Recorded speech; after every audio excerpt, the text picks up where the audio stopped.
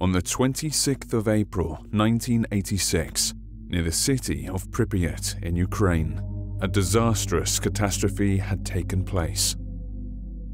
The reactor Unit 4 of the Chernobyl Nuclear Power Plant had broken down, which led to its explosion and subsequently to radioactive contamination of the vast area. In a short period of time, over 350,000 people were evacuated and resettled. A restricted zone was designated around this power plant, which extends to many kilometers. All buildings within this zone, including the surrounding city, were abandoned. At the beginning of February 1987, 9 months after the disaster, a team of scientists from the Moscow Institute of Physics and Technology, which measured radiation in this exclusion zone, received signals that proved the existence of people operating in this area. Also, various unexplained anomalies had been discovered, which could have resulted from a type of radiation previously unknown to scientists. It turned out that near the city of Pripyat, the S.W.A.N. Institute was also located here. Its name comes from the abbreviation Syndrome Without a Name, the term given to the group of symptoms that do not occur in any known and catalogued disease. The facility was unofficially conducting a research program on unprecedented and very disturbing neurological and psychological disorders for many years. After the disaster, the institute was omitted during the evacuation operation because it was not included on any map. Only a few people from the USSR Ministry of Internal Affairs knew about its existence, but after the Chernobyl accident, they chose not to perform rescue operations on its territory. Scientists received details regarding the institute's scope of activity from an anonymous person. The facility was top secret and cut off from the rest of the world. People were sent there from all over the globe, and each medical case was unique in its own way.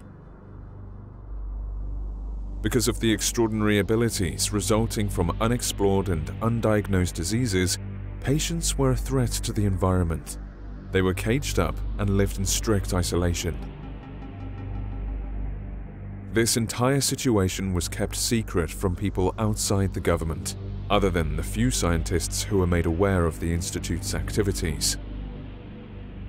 Scientists from the Moscow Institute, experts from the General Nuclear Inspectorate of Ukraine, and the rescue staff decided to send a special research and rescue expedition immediately to clarify the source of the anomalies and to save people who might still be alive. The group was commanded by Alexei Tokovsky, a rescue specialist. After determining the exact coordinates of the facility, the group reached the place and got inside. However, all people were separated and lost contact with each other in unexplained circumstances.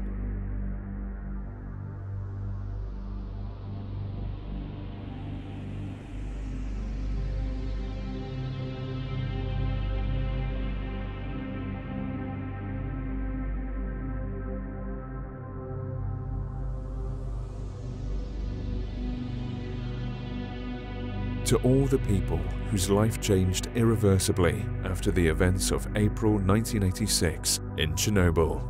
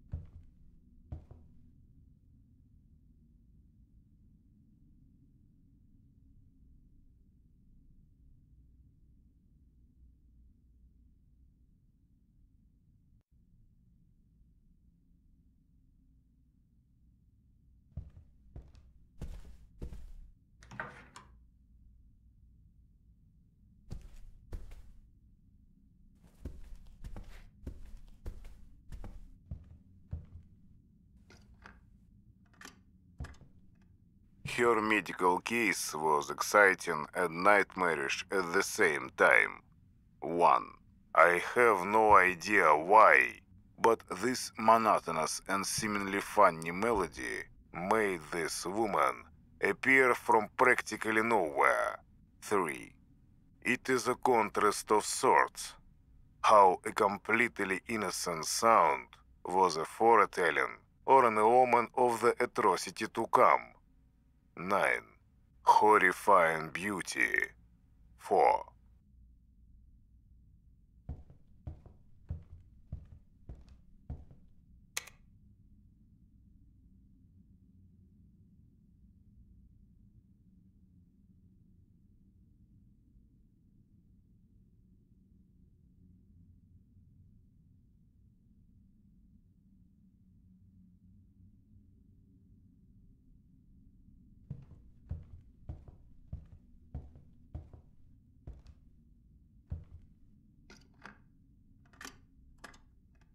Her medical case was exciting and nightmarish at the same time.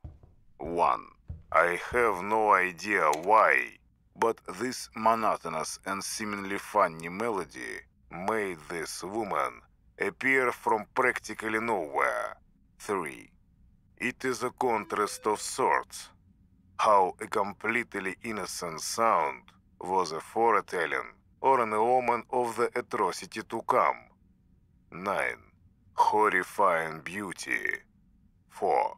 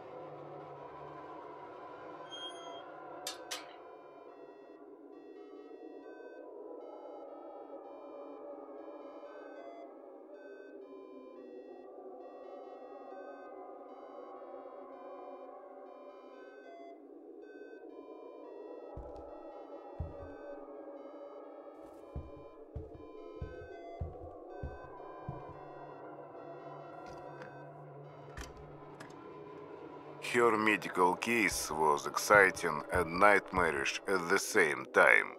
1. I have no idea why, but this monotonous and seemingly funny melody made this woman appear from practically nowhere. 3. It is a contrast of sorts. How a completely innocent sound was a foretelling or an omen of the atrocity to come. 9. Horrifying beauty. 4.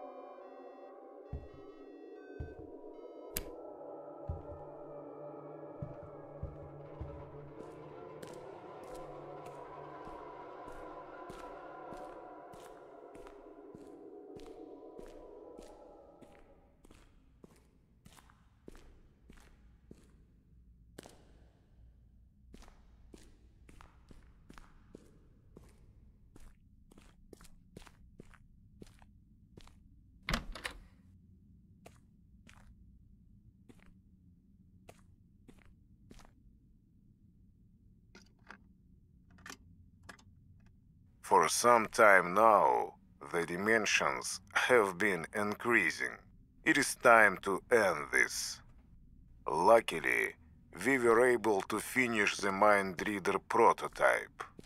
Connecting it to a human brain was troublesome at first, but the procedure gives expected results, and the device can be used after entering the intermediary room.